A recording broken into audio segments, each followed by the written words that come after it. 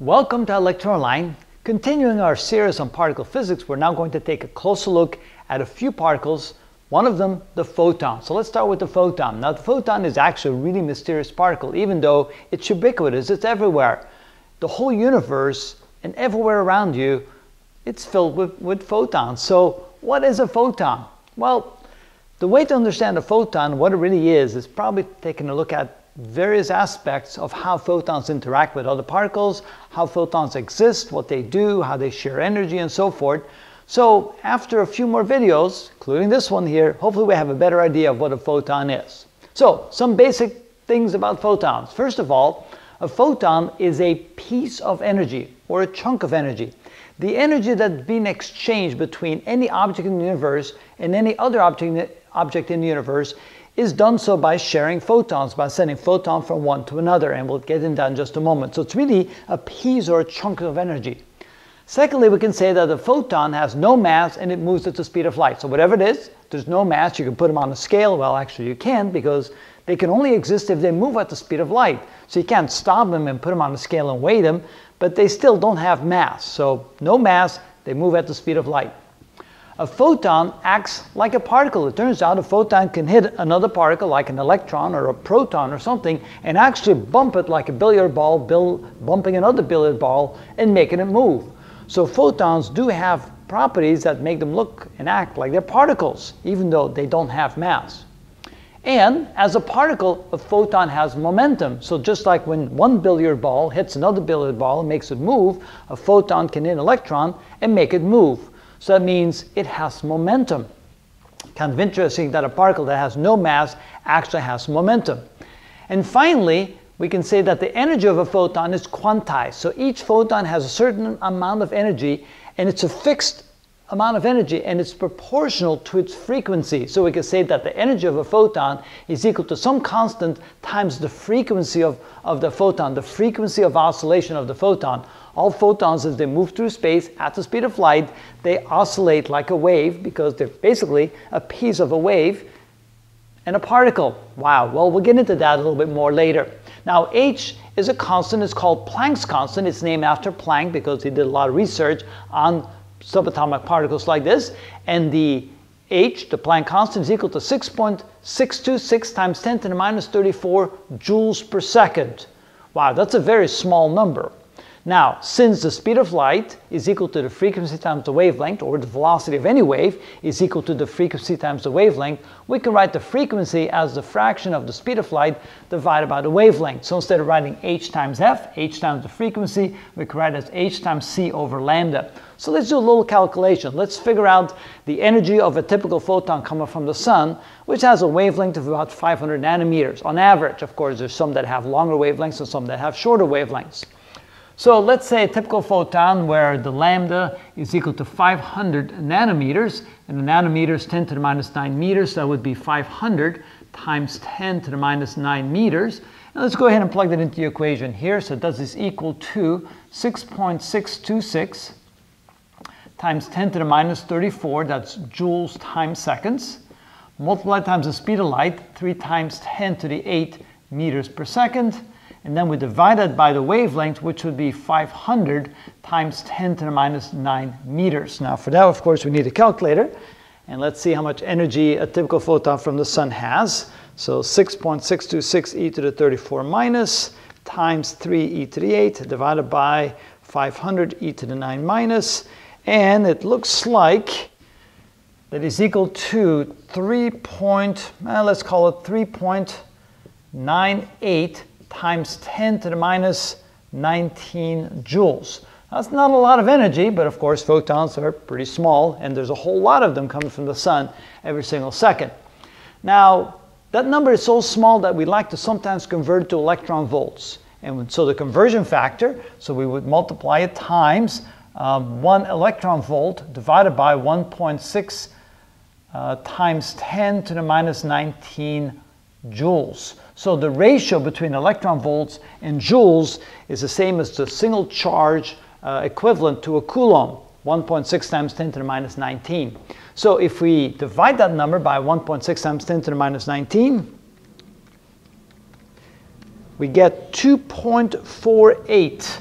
So we get 2.48 electron volts. So the energy in a typical photon coming from the sun is somewhere between 2 and 3 electron volts. Average is about 2.5 electron volts.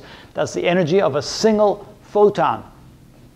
Now, the intensity of electromagnetic radiation, and basically what a photon is, an accumulation of photons is electromagnetic radiation. So you say, okay, how can that be? Because isn't electromagnetic radiation kind of like a wave, a change in the electric fields that move through space? And the answer is yes. But that's actually broken up into small little chunks, which are called photons. So photons are basically chunks of electromagnetic radiation, and together, in unison, they form electromagnetic radiation. So we'll look at that unison a little bit more in a future video here. So let's say here we have the sun, and the sun shines, and so therefore electromagnetic radiation is leaving the sun, but in a way what is happening is we have single photons leaving the sun all together, forming that sunlight, that electromagnetic radiation. So the intensity of electromagnetic radiation or sunlight can be written in terms of watts per square meter or joules per second per square meter. Another way of looking at it is, we can say, well, how much energy is imparted by sunlight? And so by the time the sunlight reaches the Earth, the amount of energy deposited is about 1,361 watts per square meter. So that's the intensity of sunlight. And so again, it's in watts per square meter. So how many photons is that? Wow, well, since each photon carries this many joules, and the intensity is 1,361 joules per second per square meter, then how many photons of light reach the Earth for every square meter, or I should say sunlight, reach the Earth every square meter based upon this ratio? So if we want to calculate the number of photons that reach the Earth, so the number of photons is equal to the amount of energy reaching the Earth for every square meter, which would be 1,361 joules per second. That's how much energy reaches the Earth every second for every square meter of surface. And we divide that by the energy per photon. And so that would be, the energy per photon would be 3.98 times 10 to the minus 19 joules per photon. So again, here we like to use joules because we're working with energy in terms of joules per second. So if we take 1,361 and we divide it by 3.98 e to the 19 minus equals, it looks like 3.42 times 10 to the 21, that would be photons per second per square meter. So sunlight reaching the Earth will contain 3.42 times 10 to the 21 photons for every square meter of surface. That's an enormous quantity of photons. Just imagine how many photons actually leave the sun in every given second. So that 93 million miles away, when it reaches the Earth, 1 square meter of it contains that many photons. Just absolutely amazing. So again, what is a photon? Well, we're not quite sure yet based upon this, but what we're going to do over this video and the next several videos is zero in on how photons interact and slowly try to form a picture of it. We'll look at how photons scatter in the atmosphere. We'll look at all the various experiments that we've done to identify photons as much as possible. And based upon that, I think we'll form a pretty good picture. Now, another way that we want to look at is, we know that all matter in the universe contains energy in the form of heat, and heat is really the kinetic energy contained in the vibration of the atoms in that object. So any object, be it a chair, being a person, being an ice cream in the freezer, everything has atoms, and those atoms vibrate. The hotter the object is, the faster the atoms vibrate.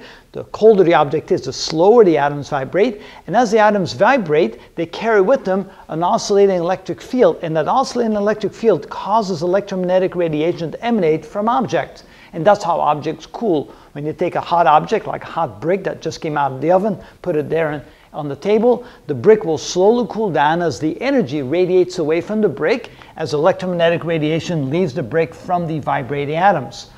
It turns out that the frequency of the photons, because remember, electromagnetic radiation emanating from an object is really photons leaving the object, and the frequency of the photons leaving the object is equal to the frequency of the oscillation of the atoms, or the oscillating atoms.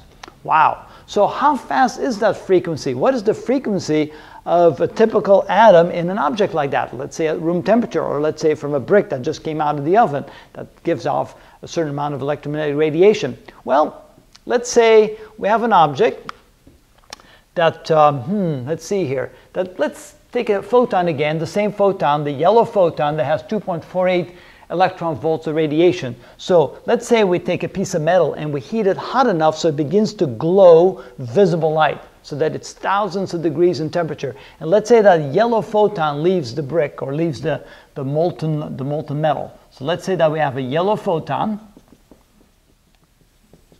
and so then we know that the wavelength is 500 nanometers. So the question is, what equation here, where did it go? Right here. Here's the relationship between frequency, wavelength, and the speed of light. So we know that the frequency is therefore equal to the speed of light divided by the wavelength. The speed of light is 3 times 10 to the 8 meters per second. The wavelength associated with yellow light would be 500 nanometers, which is 500 times 10 to the minus 9 meters. And let's see what that ratio is. So we have 3 e to the 8 divided by 500 e to the 9 minus, and we get 6 times 10 to the minus 14, not minus 14, to the positive 14 hertz, which would be cycles per second or vibrations per second. Now 10 to the 12th, well, that would be trillion. So 6 times 10 to the 14th, that would be 600 trillion. So this is equal to 600 trillion vibrations or oscillations per second. Trillion per second. All right, so we have molten metal, and it's so hot that it glows visible light, including yellow photons. The atoms would vibrate at a frequency of 600 trillion times per second. As they do that, they emanate electromagnetic radiation, so they emanate photons. Now the question is, as it's vibrating, for every one oscillation, does it give off one photon? Is it 2 oscillations? Well, we'll get to that. But at least we know that it sends out photons. Those are particles of energy that then flood the region around it. If it's out in space, of course, it would travel for billions and billions of miles.